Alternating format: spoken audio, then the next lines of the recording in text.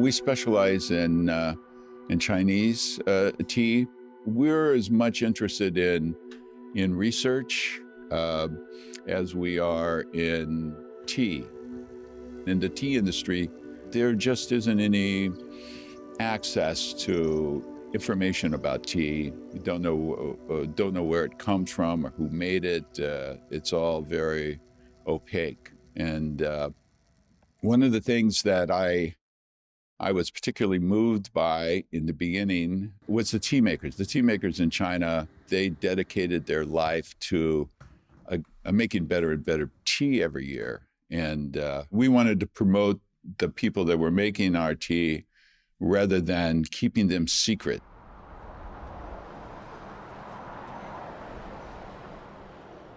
We also want our customers have a connection with those tea masters. So we had the same idea, want to promote high-end tea to the world. Even in China, high-end tea is still very rare. I have to travel to different regions to see the different tea master or different group of people, how they making the tea. Seven Cups is really a unique shop to do its business in its direct trade sort of model. This is something that Austin and Zhuping started just because they really didn't know any other way. This is before there was a word for direct trade.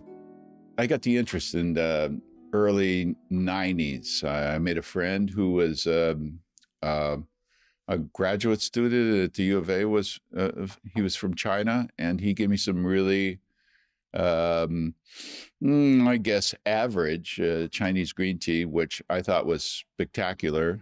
And then I was drawn to the question of why wasn't I able to buy it in the United States, considering that I could go to the Tucson Mall and not find anything made in America. So I was interested in that problem. Austin was one of the early foreigners to show up to China and start buying tea.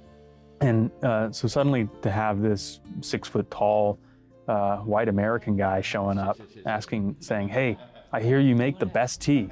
Can you sell me the best tea? Was something that made an impression. I met Zhuping after I started my business. She was managing a tea house in Guangzhou. I did some business with her employers and, kind of things evolved. And she came over to visit. And she came over to, sit in on the trade show that I was doing in Anaheim. And she just stayed. So this year for the oolong tea, we vote. This is our best. For Zhuping in particular, her role in the industry really has been on the Chinese side and into the relationships with producers and different governing organizations of the Chinese industry. So we try our best to make the tea house very soothing, very calming, with setting as traditional way, which is with lots of arts. I also demo the tea, how to making the tea or doing the tea ceremony for many of my customers. So those kind of influence, little by little, make them feel the tea house is a very unique place for them.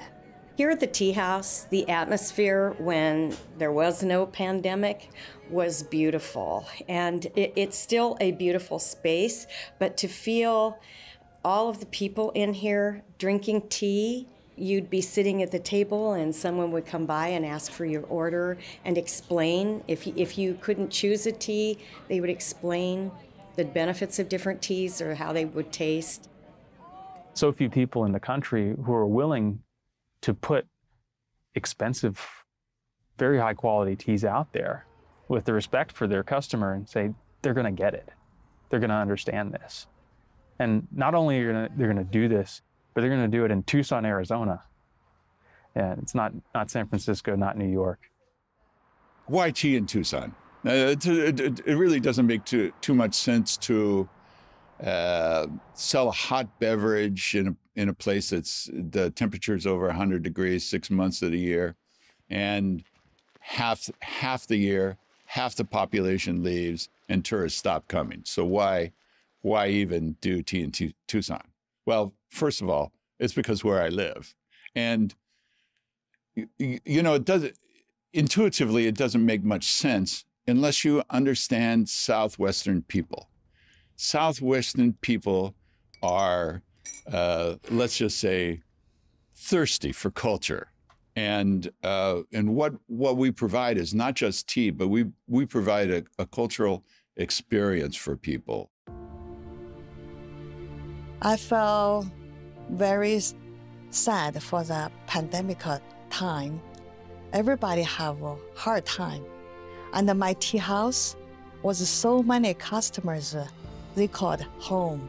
They missed the tea house. I missed them. Wow, the pandemic had a pretty, you know, gave us quite a gut punch. So we had to close down for service.